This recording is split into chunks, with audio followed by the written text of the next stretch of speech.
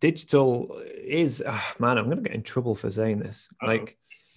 Like digital's better. Like Fuji GFX 50R, which is what I Yeah. shoot with. And bear in mind, there's a 100 version of that. Like the image quality and the clarity and the sharpness and the dynamic range is unrivaled. Like Yeah. the quality is pristine. It's perfect. It's Yep. so good. Yo, what is good? Welcome back to the channel. Today we are talking to Thomas Heaton about why he shoots film. This is an excerpt from the New Classic Film podcast. So I highly recommend you click on the link down below, go listen to the entire episode. And I'm going to show you some snippets of Thomas's videos as well with some cards above. So go and check out his videos as well and go support him. All right, y'all. Enjoy. Do you carry backups ever? So in that, for example, you went out to shoot with that camera. Would you also take the same image on a digital camera just in case? Oh no. Obviously it's different. No. Never. I made a vow that I would never compare digital and film. What's the point, man? What's the point in doing a backup? Unless I'm being paid a lot of money by, I don't know, Ferrari or whoever wants to pay photographers these days to shoot something. Then why would you? Because then you'd just shoot digital. You know what I mean? Like the only backup. The only backup I'd take is I'll bracket. You know, I'll do an exposure one stop over or one stop under. I honestly can't see the point unless, like, I don't know, unless something remarkable happened that was once in a lifetime, like an undersea volcano just started erupting and it was like, oh my god, then I would take backups. But you know, unless it's something like that, no, I don't see the point. You've just got to have a bit of faith. I think ultimately the thing is, if whether it's film or digital, if your image is terrible, your image is terrible. Like, first of all, you have to be a good photographer and get a good image. It doesn't matter how it was shot. You know, in an ideal world, if you shoot a fantastic film image, you can't really tell that it was shot on film, especially if you're looking at it on social media. So first and foremost, you've got to be a good photographer. That is, you know, what's the point in carving a table for your camper van if it then doesn't fit in your camper van? It's just a waste, right? So you got to be a good photographer first. You've got to enjoy photography.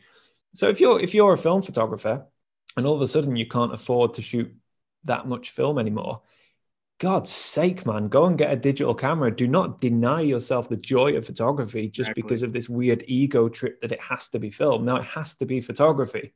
Exactly. And then use whatever tool you feel like on there. Sometimes I just want to go out and shoot with my X-T4 just because I like the X-T4. It's a fun camera to use.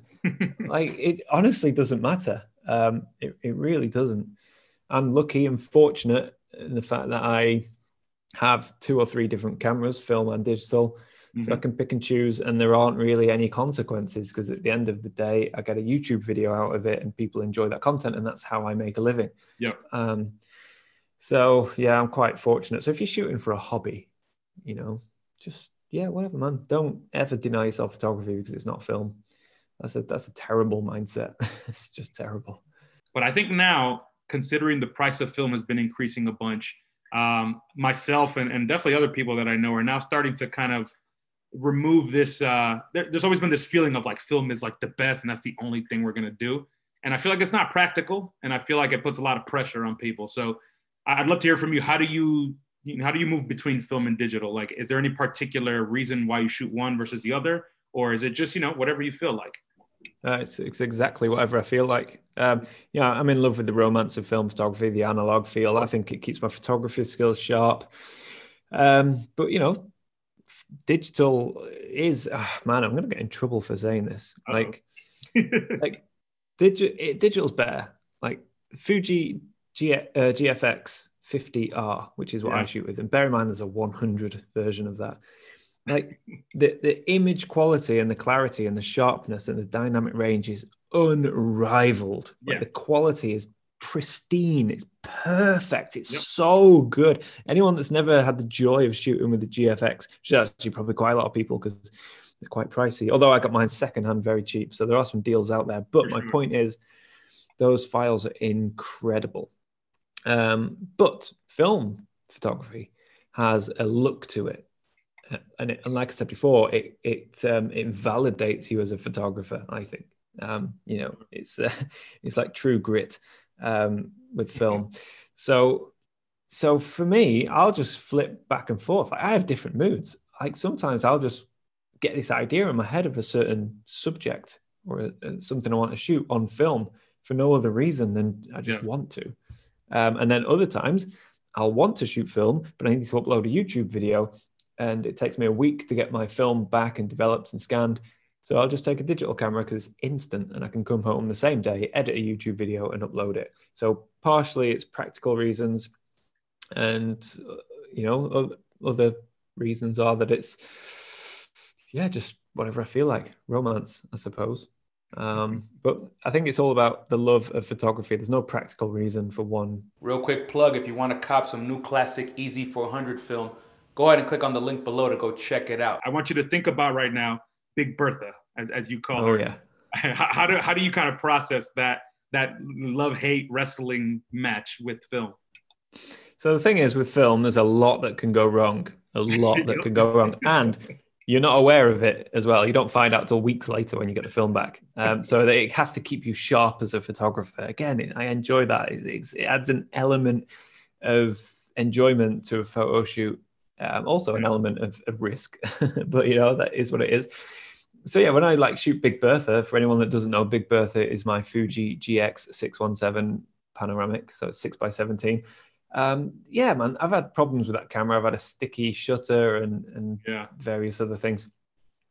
But for all of the failures of me with that camera, because there are a lot of steps, if you're coming straight from a Fuji GFX digital camera, which turns on and everything, all the settings are saved and you can see everything on the back of the screen. And you go into something that's 30 odd years old, like a GX617. And you've got to load the film, and you've got to wind the film on, and then you've got to add your center ND filter because of the heavy vignette.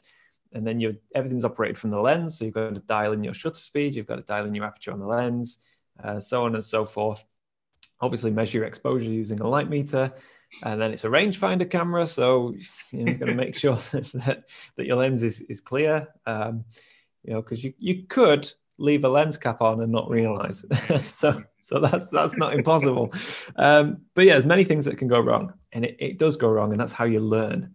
Exactly. But when it all goes right, oh my God, there honestly, in photography, there is no better feeling than getting that film back from the lab, especially when it's positive film, but any film really. And it's just spot on. It's exactly what you envisioned.